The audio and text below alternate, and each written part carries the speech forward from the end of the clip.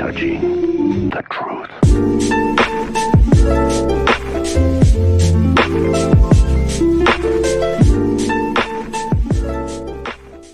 Hello, my name is iKingSkies, and today we are back with another video, WWE news video.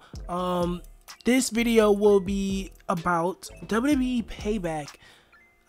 What are the plans of WWE Payback, and why is it only a week after SummerSlam? Well, because it seems that WWE Payback will go a different route and try something new. WWE is going to try something new, is what I meant.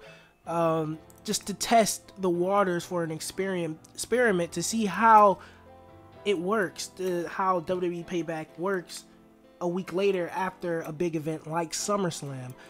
Dave Meltzer called the situation an experiment to basically see how it works. He believes the promotion must have an idea of a hot coming off SummerSlam that needed immediate follow-up. So it has been previously speculated that Retribution will attack Drew McIntyre and Randy Orton. You know, we've seen SummerSlam with the tagline all the time, "You never see it coming." So does it match with what's going to happen at SummerSlam? Will it be big that we won't see it coming? Who knows? And will it be so big that we will need another immediate pay-per-view right after? Who knows? But SummerSlam 2020 is looking like a lot of the matches will not be finished or be like won by an actual person, probably like a draw or something like that. A lot of false counts out. I hope that's not the case. I hope that's not the case. But if it is, Payback is going to have to be one hell of a pay-per-view because fans aren't going to like that.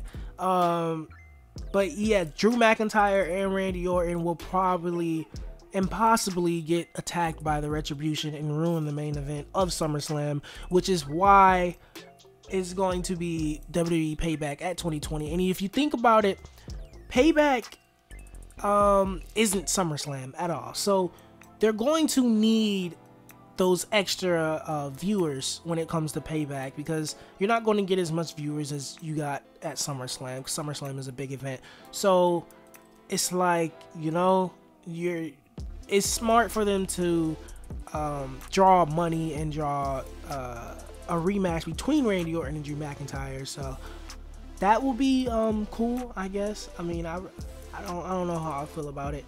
Comment down below how you guys feel about it. Like, comment, and subscribe. Come back to my WWE Champion WWE channel to see WWE news and explain why some stuff happens on the WWE show, Monday Night Raw and Friday Night SmackDown. My name is iKingSkies, and thanks for watching. But what do you do when there's no place to turn? I have